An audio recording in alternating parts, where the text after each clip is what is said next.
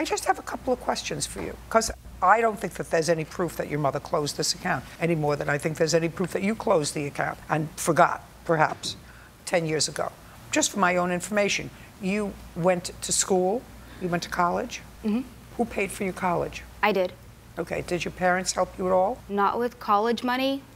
I got some grant for school. I went to a community. I'm just asking you whether your parents helped you at all for college. No, ma'am. With living expenses or anything else? I'm just trying to understand what the family dynamic is that you would think that your mother purposely stole from you. Well, I wanted to move out around 17. I wanted to, I guess, emancipate or move out, and I couldn't. They told me that I had to graduate. Well, I graduated at 18 pretty much within a few months, so you and I moved out immediately. Just a second. You wanted to emancipate when you were 17.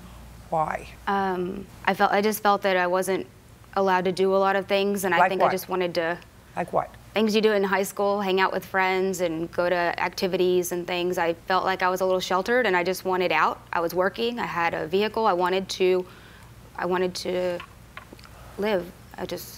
And so we weren't getting along. Did you have a boyfriend? Yeah, probably. Off and on.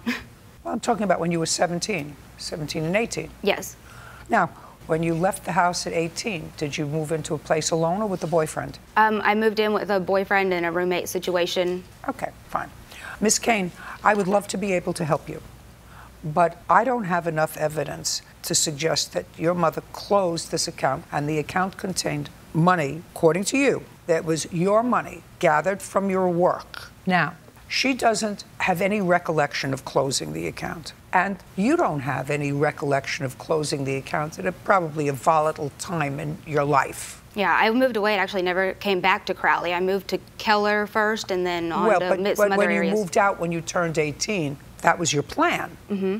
And it was your plan to move in with your boyfriend. I moved in with my grandmother for over maybe a year or more before I moved in with him. But that was your plan to leave the house. Yes. And you did know that you had the CD when you turned 18. So when you turned 18, you became a legal owner of the account. You were, in fact, a legal owner of the account. You were no longer a minor. You were a legal owner.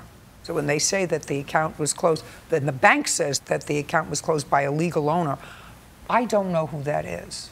And you can't prove that it was your mom. And only her name is on the closure document and not mine. And it says the amount and it says the date closed. And I was not even in town that date. No, it's just a short, her identification number is here. She may have been primary on the account.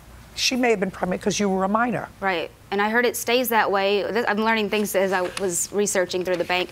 If you don't change it, does it not just stay as a minor situation, or unless you go and have the bank No, because they list your date of birth.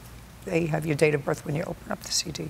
Anyway, Miss Kane, it's when what? Okay. I just wanted to add that her mother... You're her husband? Yes, ma'am. Go ahead. She says she doesn't remember a lot, but yet in some of her replies, she's indicating that, well, it's possible I took it out to help you and so, but this, that. So it's very vivid, wording as to someone with no memory.